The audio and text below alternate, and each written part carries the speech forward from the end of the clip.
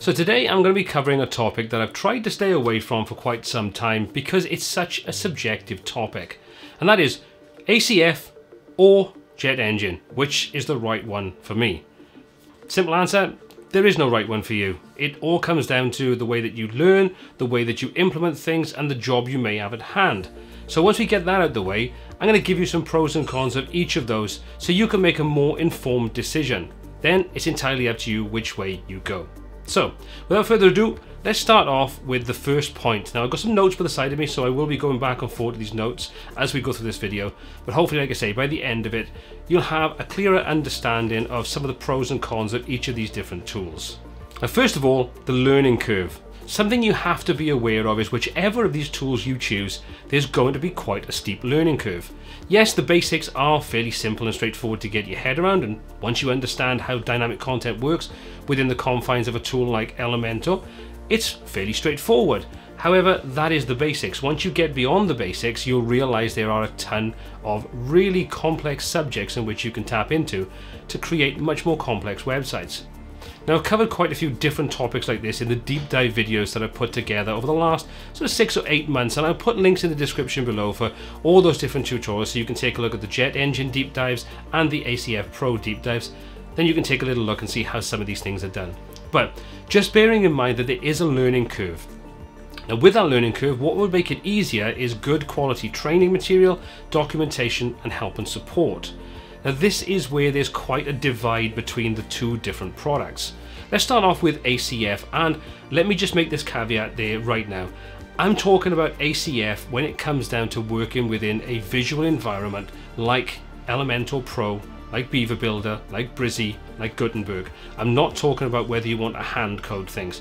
If you are into hand coding, then obviously Jet Engine is not going to be for you because it's all set up to work within either Elementor Pro or inside Gutenberg. So just bearing that in mind, I'm going to take out all that hand coding side of things and we're going to put that by the by. That's a completely different topic and one for its own dedicated video. So, training.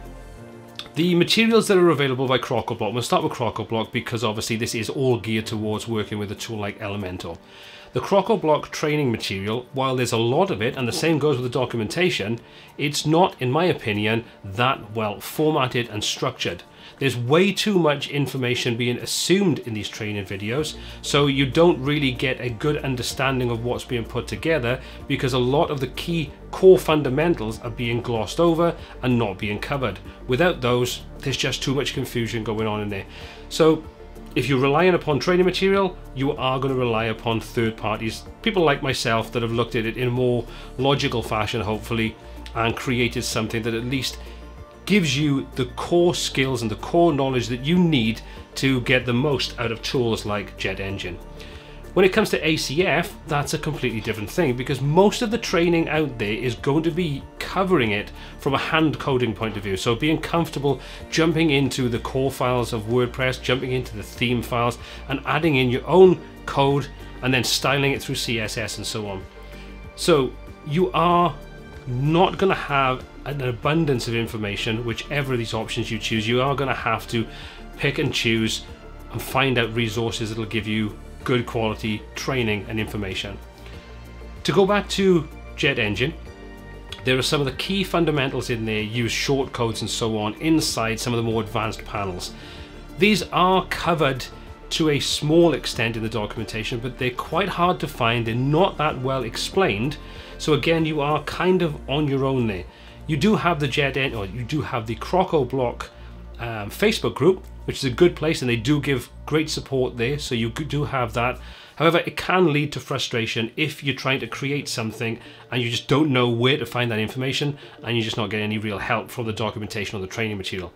So bear in mind, whichever one you choose, you are going to have to invest time and effort into learning it, sifting through training courses, training material, YouTube videos, documentation, and help to get the results you may be looking for. So just bear that in mind. This is not a simple couple of clicks and you've got a fully dynamic website. Time is going to have to be invested in learning to get the most out of these.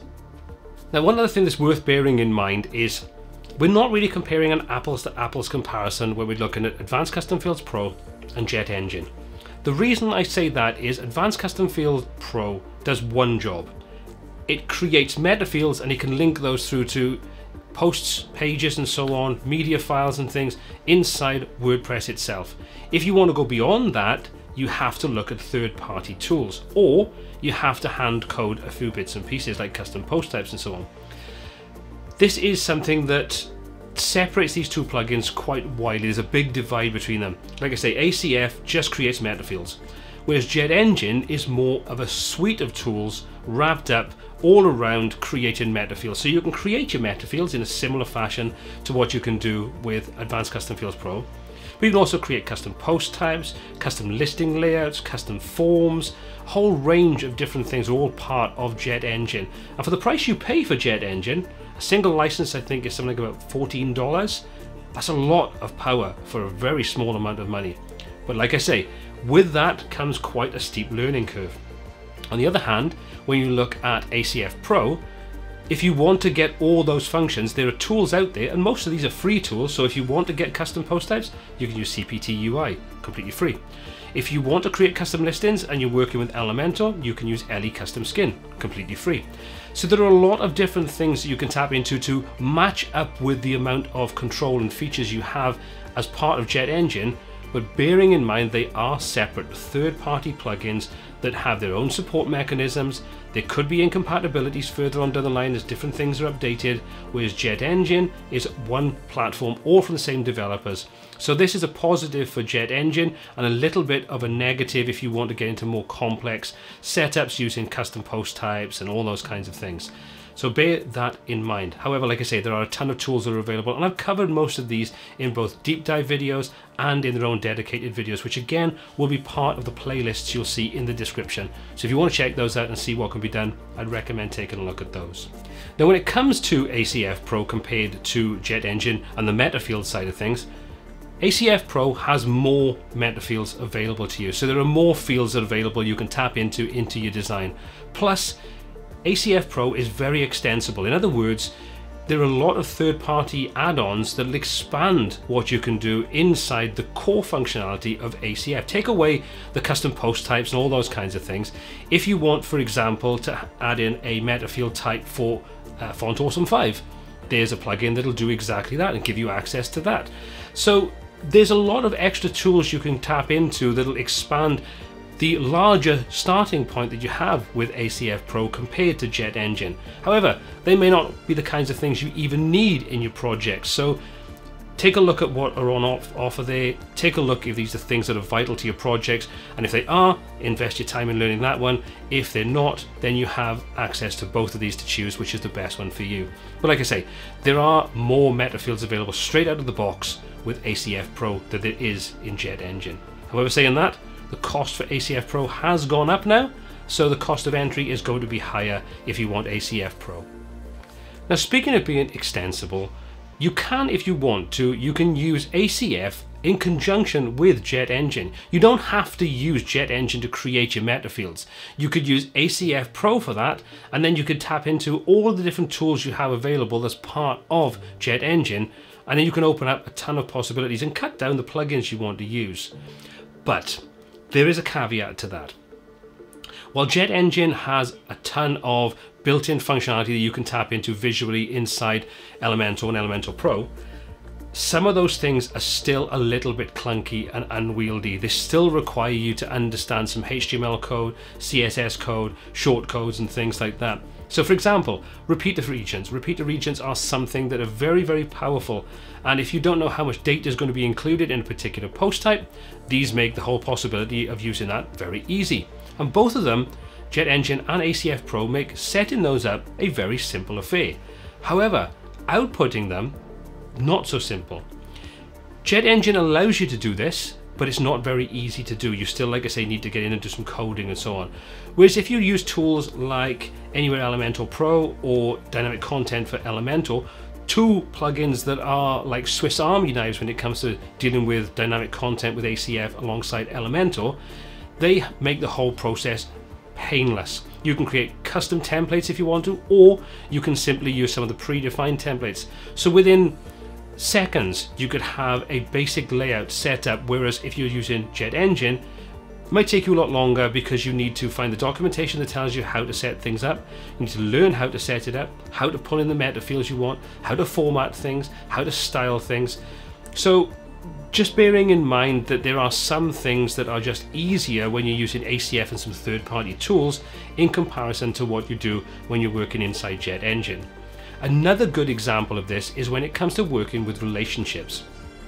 Relationships are vital when you're dealing with database. For example, let's just say you have a real estate website and you've got a property for sale. Underneath that, you might have a relationship through to the agent that's selling it. And on the flip side, you could have an agent that has multiple properties. So there are relationships set up between those two different custom post types.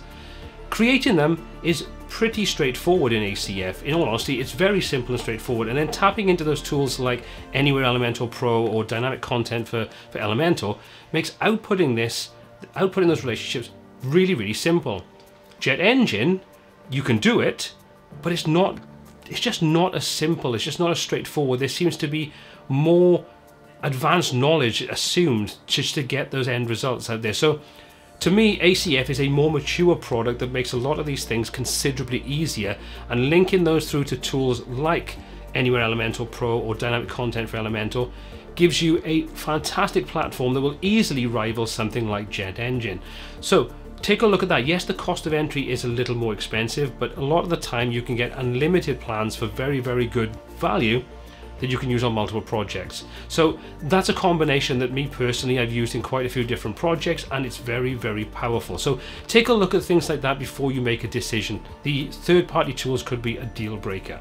Now, speaking of third-party tools, this is another area where ACF excels. There are tons of third-party tools that will work with it as just ACF, but also in conjunction with so like Gutenberg or dealing with Elementor Pro. Whereas the third-party support for Jet Engine is still very, very, very minimal. So have I given you a definitive answer to which is the right one for you, whether it should be ACF Pro or Jet Engine? I very much doubt it, but hopefully what this has done is giving you some things to look into so you can make a much more informed decision. As I said at the top of the video, take a look at those playlists that are in the description below for both Advanced Custom Fields Pro and for Jet Engine, so you can get an understanding of how these tools work in real world scenarios, from the basics right the way up to building a fully fledged website. Get yourself as much knowledge so you can make an informed decision for yourself. All of the applicable links are down in the description below, including those playlists. Now, some of the links are affiliate links, and if you choose to use those, you help support the channel, help me create more content for you moving forward, cost you absolutely no more money. As always, my name is Paul C. This has been WPTuts, and until next time, take care.